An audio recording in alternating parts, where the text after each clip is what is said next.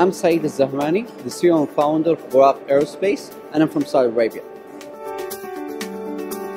My invention is related to a multi-mode air vehicle. It's designed to transport people autonomously, and that market now is known as unmanned urban mobility. It has another version designed for military and commercial applications, and I have a lot of competitive advantages compared to the existing products. First of all, it means recognition.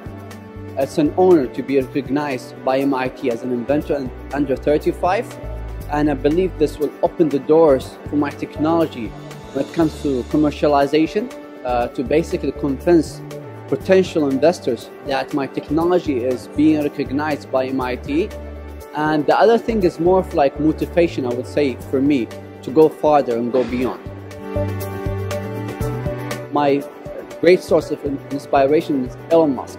I believe that he did a lot when it comes to the space technologies and other technologies, and he got the entrepreneurial mindset to basically take risks and do something that was never done before.